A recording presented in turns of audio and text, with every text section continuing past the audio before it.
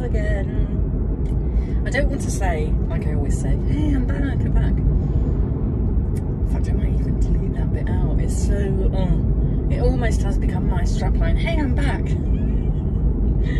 Because it's so long between videos. And I feel the need to say something. Anyway, this is just a very short video. Like 5-minute thing whilst I'm in the car driving to my mum's, because one of the reasons I haven't been making videos of late is because of basically changes in my lifestyle. For a long time we had sort of a house full. We had 2 of my children back home and one of them had her partner with her just temporarily whilst she was moving into her own place, which was a year ago now. But during that time I was a bit too busy. Oh, there's a rainbow. It's not raining. How pretty. Very, very faint rainbow. Anyway, so we had them living with us and I didn't seem to find time to make videos or a quiet private space. And of course, like I said, they've moved out a year ago and my son moved out, 10 months ago. So what's the excuse since then? Well, obviously life is busy. I lost my dad, sadly, in April. My dad died from COVID. And since then, my sister and I have been caring for my mum. Now, we always did quite a lot for mum and dad, as they were getting older and frailer. We would go around pretty much daily. They had a visit from one or the other of us every day, and we would cook a hot meal for them, and my sister would do some washing and housework. But since my dad died, because my mum is completely dependent, we've been going around a lot more. And so I've been doing that, as well as still working and running my own household, which is the one thing that's getting neglected.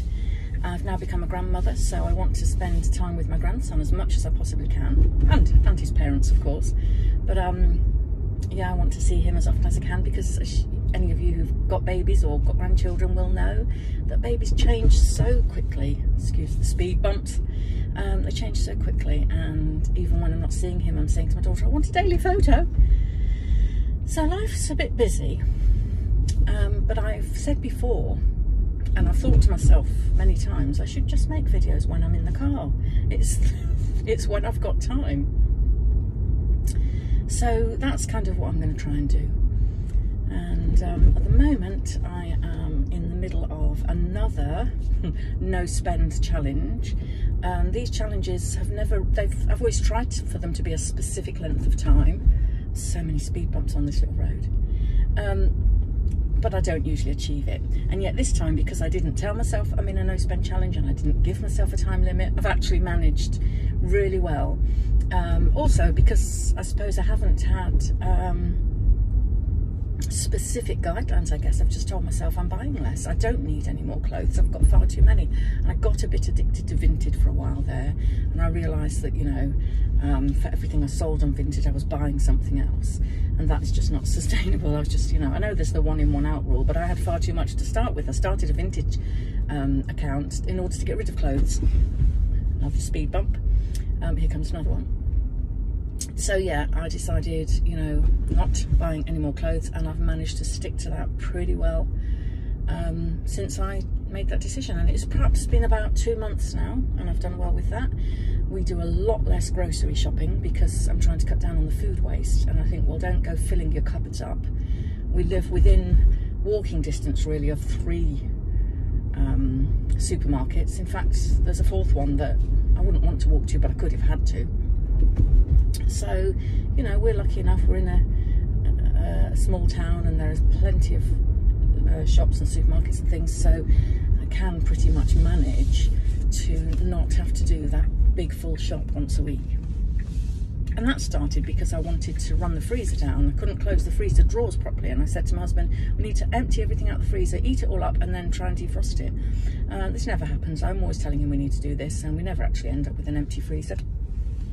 But that's how that came about, until it got to the point where it was almost empty, and the things that were in there we just weren't eating, and so it never became completely empty.